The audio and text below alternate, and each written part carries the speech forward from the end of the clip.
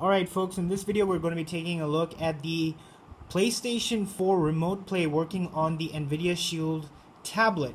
So the PlayStation 4 Remote Play app just came out on the store, and it's only compatible for the Xperia Z3, but it has been ported, and I'll put a link down in the description to the XDA forms on how to do it, and I might make a tutorial also if you guys are interested in that sort of thing. So this basically allows you to play your PlayStation 4 games on any Android, almost any Android phone or tablet you have. I'm using this with my DualShock controller, but the DualShock controller doesn't natively work. You have to do a trick to make it work with the Shield tablet or Android. You have to do a second user switch. I'll get into that later. It does have on-screen controls as well, so you can touch and play the game, which I'm going to. So let's just go into Wolfenstein over here.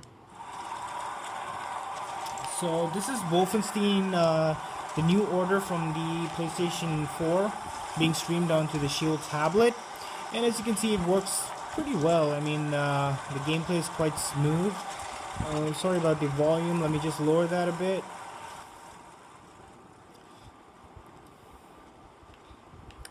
So it runs really smooth, just as good as the Vita. I'm using my dual band router to stream this, and I haven't had any problems with it so far.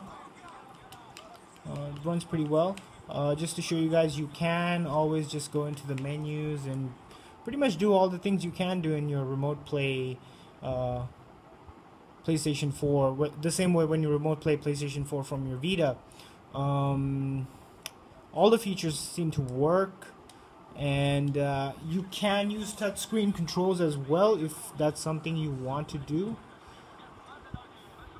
You can use your iPega, well, not your iPega, well, it depends on the mapper you use. If you use TinCore, you can actually map all the keys and play it with your iPega controller, if you have one.